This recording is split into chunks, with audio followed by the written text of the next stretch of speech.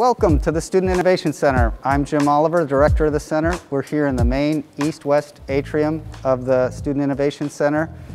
We expect students to be roaming through here all the time. Behind me is our stepatorium, which is a gathering spot for collaborating, for events.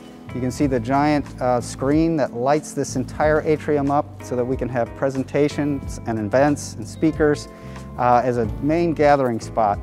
There's so much to show you in the Student Innovation Center. I'm really excited to walk through and explain what we have here for everybody. It's very exciting. All right, we're here now in the Gaffers Guild, which is a wonderful studio for glass blowing. This is a club that's been at ISU for 40 years. This is a magnificent resource, state-of-the-art equipment. We've got all kinds of audio-visual capabilities to capture what's going on, and places for students to sit and see the action in person. This is a tremendous example of the interdisciplinary nature of the work that goes on at the Student Innovation Center, because we have the scientific aspects of glass, and Professor Martin is the leader of that group. He's a world-renowned scientist. And then the aesthetics and the creativity of glass itself for all the different uses. So this club is thriving, and now they have the perfect place to do their work. We're here in our auditorium in the lower level, Student Innovation Center. Our class is just convening before we start. I'll try not to interrupt. We have 5 general university classrooms in the building that'll be allocated to faculty that are interested in innovating in their teaching techniques. And we're thrilled to have a variety of different courses from all around the university taking advantage of these beautiful resources. All right, we are now in the Boeing Advanced Fabrication and Assembly shop. This is clearly empty because it was repurposed as a classroom for fall semester, actually last spring and fall. We are now in the process of finishing off the dust handling system and installing all of the maker equipment. This will be primarily wood and light metal fabrication with assembly bays next door.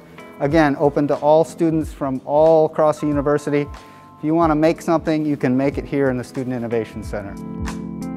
Right now we're in the assembly bay of the heavy metal shop. This is one of 3 of our big maker spaces. This one, as you can see, has been dedicated to the student organizations that make the competitive projects. Here's the Next Generation Formula Car, Baja Car, Clean Snowmobile, Super Mileage. And if you want to pan around behind me, there's the upcoming Prism Solar Car. I like to say that all of our clubs will be very competitive with these tremendous resources that are available for them to create and innovate in their club projects. Now we're in the fabrication side of this heavy metal shop, and as you can see, we got some pretty serious equipment here for the students to use. So this is primarily, again, for the student organizations that make the competitive projects. Top of the line, state-of-the-art machine tools, lathes, mills, drills, all the equipment they need to make the parts in this side, and they assemble them and test them on the assembly bay next door. Now we're in our makerspace on the 2nd floor, which is electronics, 3D printing, and textile fabrication. You say, oh, it's an odd collection. By design. So here we are in the electronics area. You've got soldering hoods and various electronics, power supplies, oscilloscopes, and that type of thing. And this is a really common place where students will interact with open source hardware like Arduinos and Raspberry Pis and create new things. Adjacent to me here are all kinds of 3D printers, and we made the decision to go with very easy to use printers that are high throughput to get as many students as we can experience with 3D printing. And as you know, you can print just about anything on these machines, different materials and different objects. And as we walk through here, we're going to transition from electronics, 3D printing, and this whole section is all focused on textile fabrication. So we've got really high-tech fabrication for textiles, laser cutters, computer-controlled looms and knitting machines, and tremendous resources that will support not only our excellent fashion design program, but also a myriad of other kinds of applications where interesting uses of technology and textiles come together.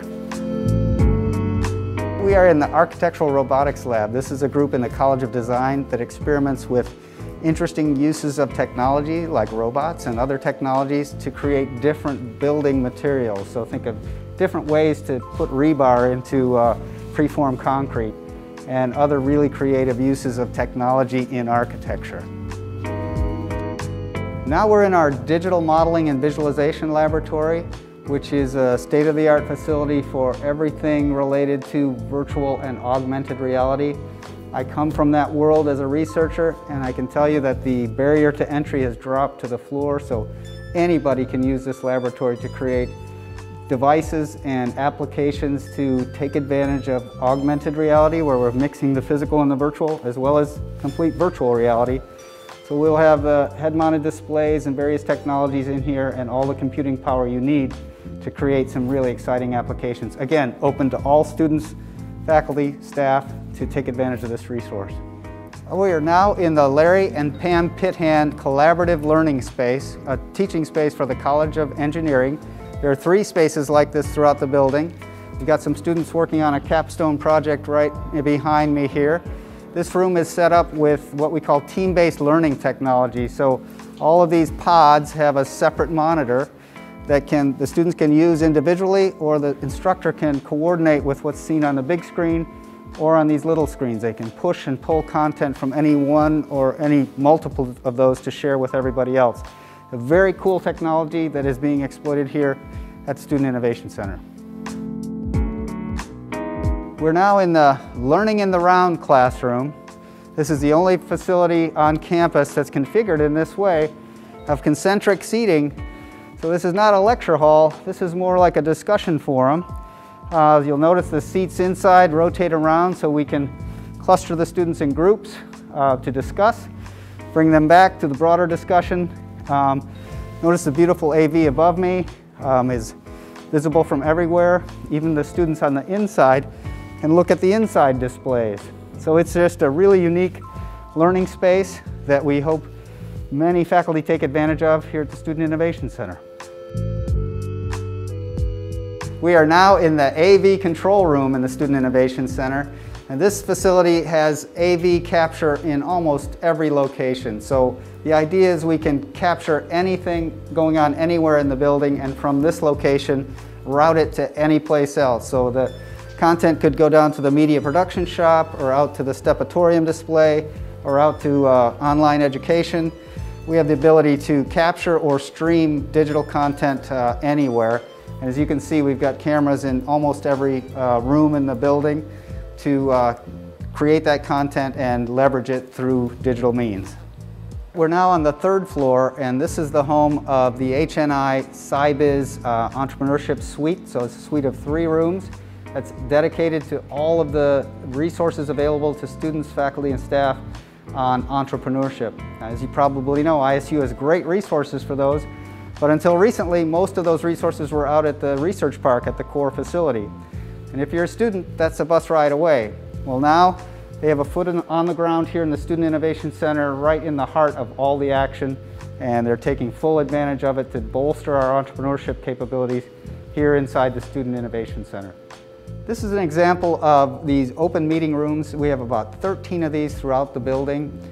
Students can schedule these either online or on a scheduled panel throughout the building.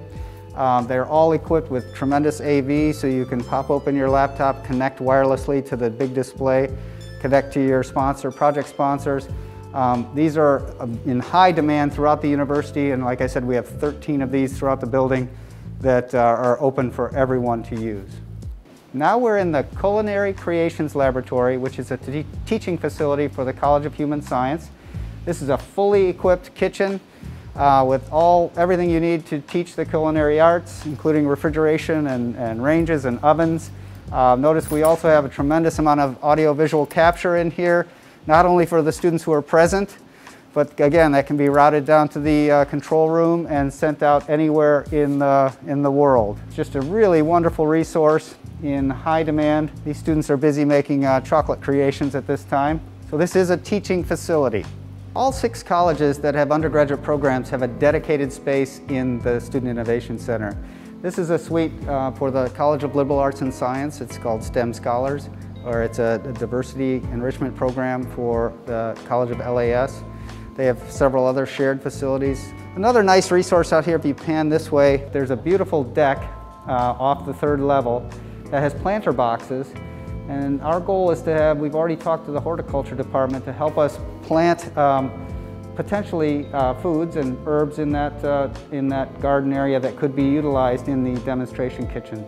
So it's a beautiful outdoor resource that we are planning on taking advantage of.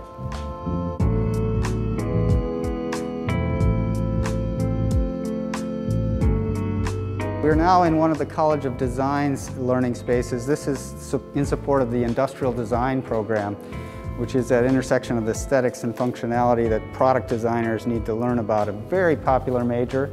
They have 2 big learning spaces here in the Student Innovation Center for a very thriving major, and you can see a lot of creativity happening on the walls around me.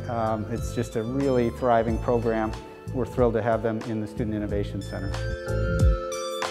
Welcome to the Sparks Cafe here on the 4th floor of the Student Innovation Center. This is a student-run cafe, full service. We have lunches and pizzas and snacks and coffee, all operated by the students. This is a learning facility, again, for students to learn how to operate a food retail space, staffed by them and stocked and run by students with some supervisory help from faculty in the College of Human Science. A great resource to meet and gather. We have a place you can actually sit and eat and visit with your colleagues and friends. And it's a very popular location here in the Student Innovation Center. Last but not least, on the 4th floor, we have the launch pad here at the Student Innovation Center. Big, beautiful boardroom. It's configured with tremendous AV capabilities. So as you know, all departments and colleges have advisory boards. This can be reserved for meetings like that. When it's not in reserve, all the students can hang out up here. They love it. It's a beautiful view of the east side of campus, tremendous natural light, and just a wonderful place to get work done. Right here in the heart of the action on the main level, adjacent to the main level atrium, we have Innovate 1858, a student-run retail. So they create products. Again, this is a learning space for the students that want to learn how to be merchandisers, retailers. They create objects to sell, decide what to sell. There you can see some items from the Gaffers Guild here that are there for sale.